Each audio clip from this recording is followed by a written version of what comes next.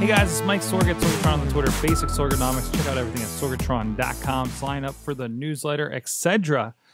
And like I said, usually we talk about video production, we talk about social media on this show, and broadly, I kind of want to talk about content today. And I noticed this a lot with a lot of people that I follow. And tonight I was actually working on a bit of a DVD, digital download, whatever project. There's a fellow right now named Dalton Castle that's doing some wrestling, getting a pretty big name on television, on Ring of Honor television. If you have that in your area, you can find it online. And he's a guy that's been with us with International Wrestling Cartel, one of the groups that I do some video production for a good bit. And we want to kind of strike while the iron is hot on this one, and we have a lot of great library footage of him since 2011, wrestling like some pretty great people in the industry over the years, and again, just kind of making good on that.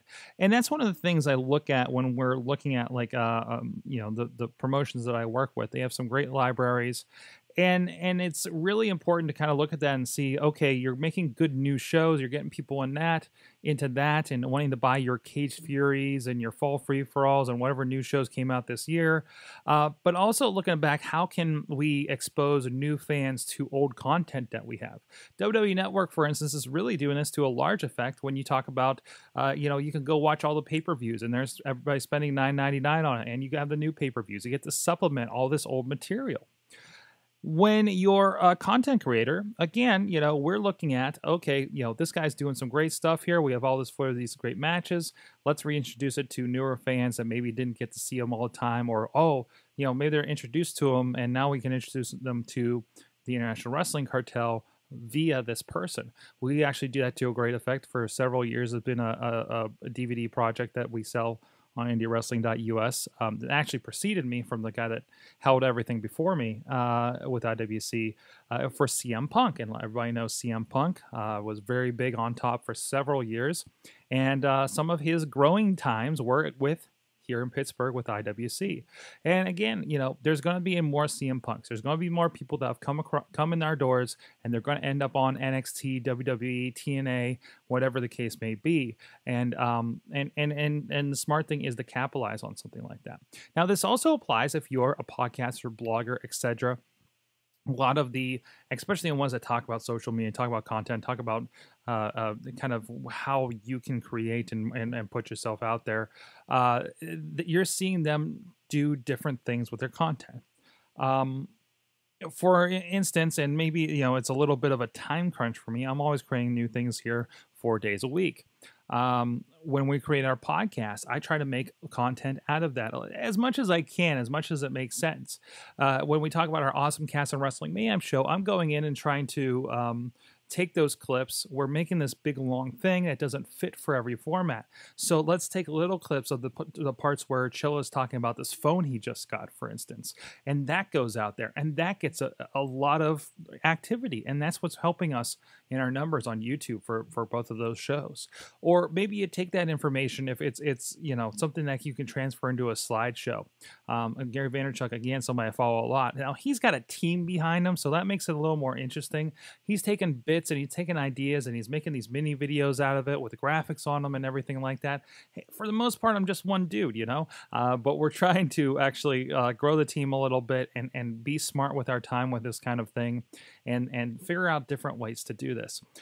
With my clients, again, I work with some people in healthcare for the most part, and we have some other ones, we're kind of signing up and working with, and even a video project I talked about kind of reformatting some stuff for some different ideas for their marketing efforts.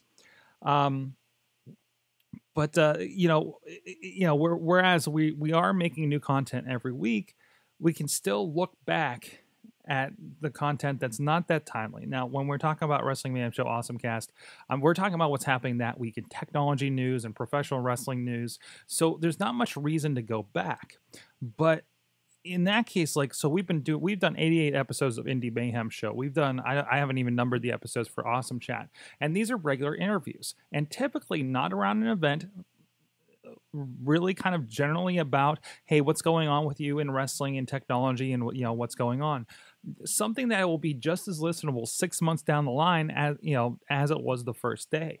Now, there's bits afterwards where we talk about more current events, but that's kind of a throwaway part. You're there for the interview anyways. And now those are things that we're going into Twitter and letting people know, hey, look, we talked to DJ Ion from TNA back in February or whatever it might have been, and introducing new people for that, and he gets tagged, it gets shared out, and we're seeing the numbers spike. We're seeing a lot of activity on our Twitter because of that. Instead of just saying, hey, this is what we did this week, I know you don't know who this guy is, maybe nothing's really hitting with you, but here's something that can prop that up. When we're looking again at our healthcare clients, we have so many blogs and great videos, informational videos, that again, not time relevant. We can go back in there and say, hey, let's bring up this video when we're talking about comfort zones, and keep that in rotation so new people will come across it. It's always going to be new to somebody, right?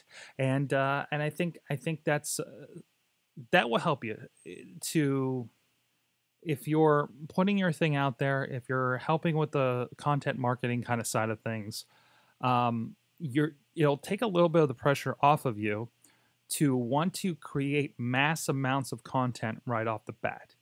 Now, you have to create something. You have to have a regular basis. You need to create that catalog, sure. But in the meantime, look back, especially after a while. We've been doing this podcast for, I just got a thing for a time hop for 2 years ago. We were doing a podcast for this one client, and it's like, man, I need to look back there. I need to see what all stuff we've talked about. It's up on YouTube and everything, but how do we rise that a little more to the top?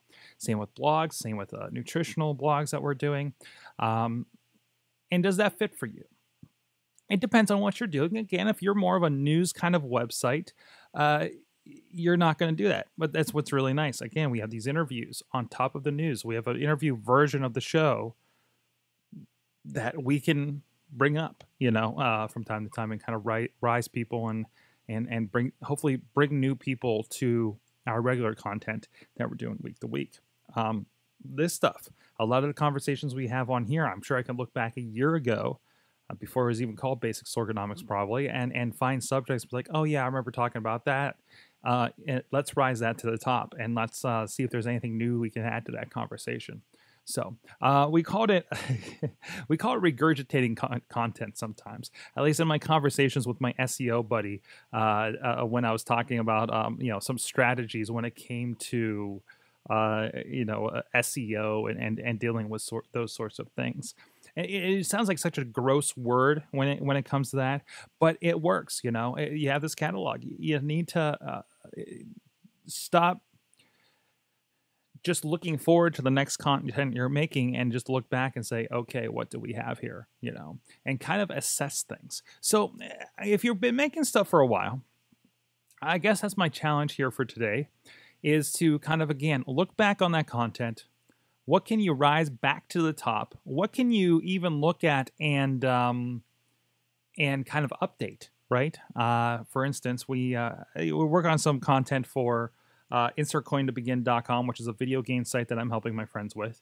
And the idea came up, it's like, well, hey, let's do a Call of Duty guide. Yeah, but the new Call of Duty is coming out soon. It's like, that's fine. Do it with the one you have now. How much are those strategies really going to change from one version to the next? You go back through your guide and you update the bits that are going to be different for the new game. You don't have to rewrite the entire book. How do you think they do when you do the this is how you use Windows 8, this is how you use Windows 10. You change the bits that are different, and not everything across the board and start from scratch in cases like that.